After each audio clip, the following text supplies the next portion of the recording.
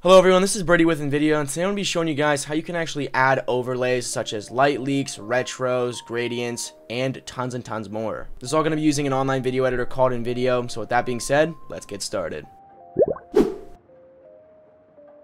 So once you actually are on the InVideo website, you want to go to the top right and go ahead and hit sign up. This is where it's going to ask for your name, email, and password, and then you are good to go. I'm actually going to be uploading my own media for this. We're on blank canvas. If you want to use a template, feel free to do that. But you want to go ahead and hit make a video, and this is where you actually are going to import your clips to have the overlays on. So now that we are back on the editor, I'm just going to go ahead and actually delete these two things, and I'm going to go ahead and upload the media that I'm going to be putting the overlay for. This is going to bring up a trim menu, and you can actually mute your audio clips here and trim it up. I'm just going to be using the full video because I'm really focused on the overlay here. So to actually access your overlays, you want to go on the left side of your screen and find this overlay button. When you actually click it, there are tons and tons to choose from, even like things like confetti, smoke, there's even cool, obviously fireworks, things like that, and just really cool filters over here, some retro ones, some different cool spinning effects, even filters, tons and tons of ones to choose from. You guys can continue to scroll and find the one that's going to fit your video scene. So I actually went ahead and threw the confetti effect on here. Now by clicking on it, you're going to be taken to this edit screen where you can simply change the colors or project colors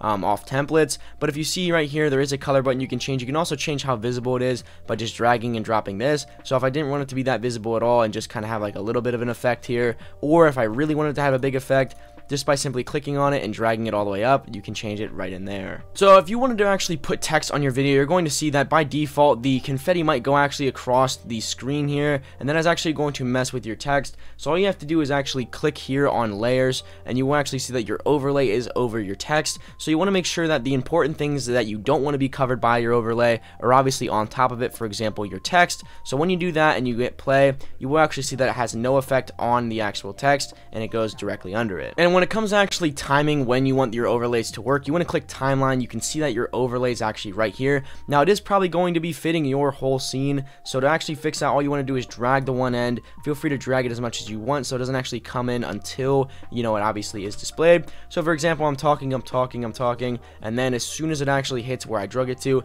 then the overlay starts to play. So all you have to do is go into timeline to work with that. But once you're done with that, all you have to do is go to download and share, go ahead and hit export, and your video will begin to export for you to use in anything you need. There actually is a share menu right here where you can feel free to share it directly from here or download the video right from here. If you guys did enjoy this video, make sure you of course smash that like button, go ahead and subscribe to our YouTube channel, hit that notification bell for more amazing tutorials. And with that being said, I'm Brady with InVideo, and I'll catch you guys in the next one.